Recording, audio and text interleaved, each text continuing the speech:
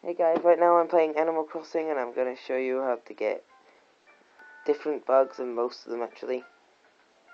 See, some bugs only appear on stumps, like the longhorn beetle. Some only appear on trees. Others appear on those flowery bush things.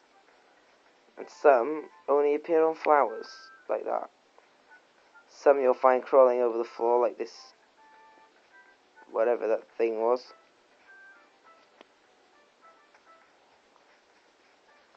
And yeah, well, that's the basics. You just gotta get good at it.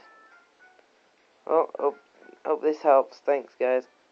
Don't forget to subscribe and comment. Okay, thanks. Bye.